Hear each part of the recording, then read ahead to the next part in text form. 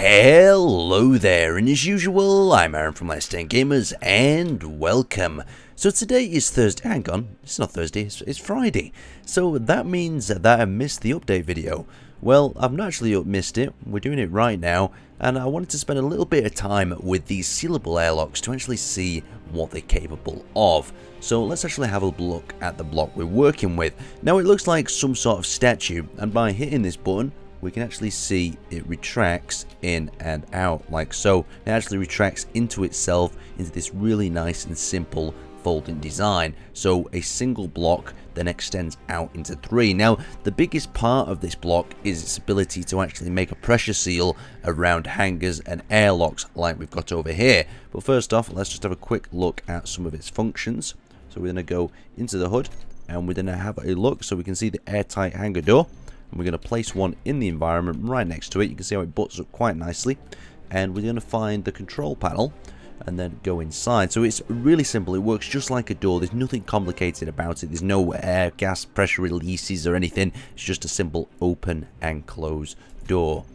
Very cool indeed. Now let's actually try opening an airlock that I've done here. So inside this area there's a hangar that is pressurized. So we're going to open that up here, and I've set a little bit of a timer block up that I'll show you exactly how it works shortly. So the first stage of the actual hangar block is the depressurization of the cells, followed by the very quick succession of the doors opening. Very cool. You can see now this area is open. There's no oxygen here at all. But if we seal this up with us in it, you'll actually see there's a 3-second countdown that turns the decompressors back on, and then the doors start to swing shut. So now these generators are on, and as soon as they get a seal, they'll pump a lot of oxygen back into here. The oxygen that's originally been pulled out of this room has been pulled back into this tank, saving the power, and you can see how it's been pushed back into the room and it's filling up this area very fast. Now I've also got a smaller airlock here into a supply shed in the back, and you can see that it's lowering down. So you can make yourself some really cool sort of spacey sort of doors with these. You could also use them as covers for different weaponry systems and different sorts of trapdoors as well. Just really what you allow your imagination to do. Now moving into this room, we actually have a turret, and I want to show you this turret because some new features have actually been added to it. So let's go into the control panel at the back.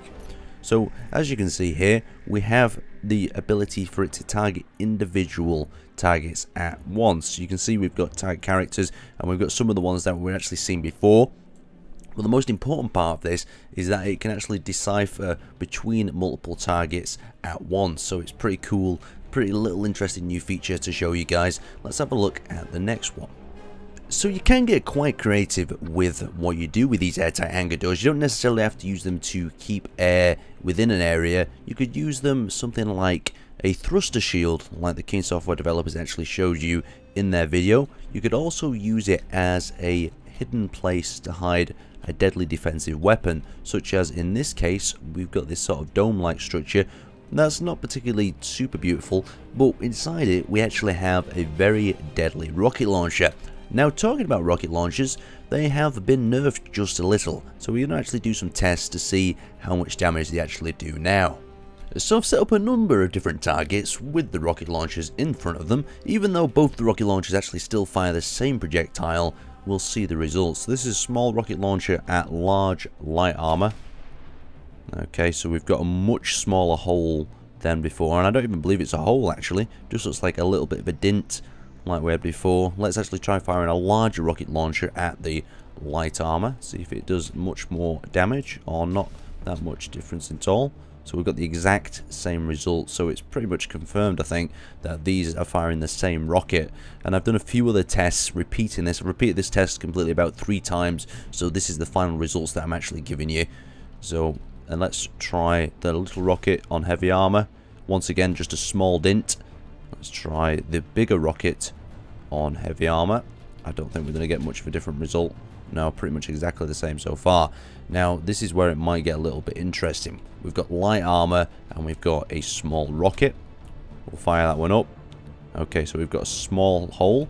Let's try that against the heavy light armor. Okay, so you can see that there's definitely a hole difference. You've got the hole in the light armor, and this has actually managed to withstand. Now, previously the heavy armor took a little bit more of a beating, but you can see how it's actually fluctuated into the target behind as well. Very interesting indeed. But I think that's to do with the landing gear and the positioning of the actual object itself. So maybe the actual warhead penetrated through and did damage to the target. It seems like it does more damage to the heavy armor when it penetrates through like this. Now let's try firing these much larger rockets at the same one. Same size rockets, just a different size pod. So we've got the same result on the small armored target, a nice small penetrating hole.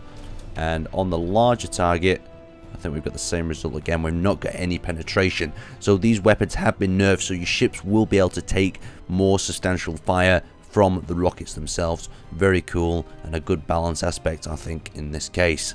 So to wrap up this video, I want to conclude by thanking the developers for these updates that they put out. Now, these updates they do are pretty much standard at this moment, and we expect them, but every week they're adding new and exciting little features to the game, and many of the games don't develop at this speed. It's absolutely crazy at the speed that Space Engine has developed, and more importantly, how they listen to our feedback and implement items into the game. Just like this, there was a lot of dispute going, how can I get my ship inside an oxygen sort of based environment, and they've come up with a solution in the next week's update, and it is a pretty damn smooth block. Anyway, I'd like to thank you guys for watching, and I'll see you next time.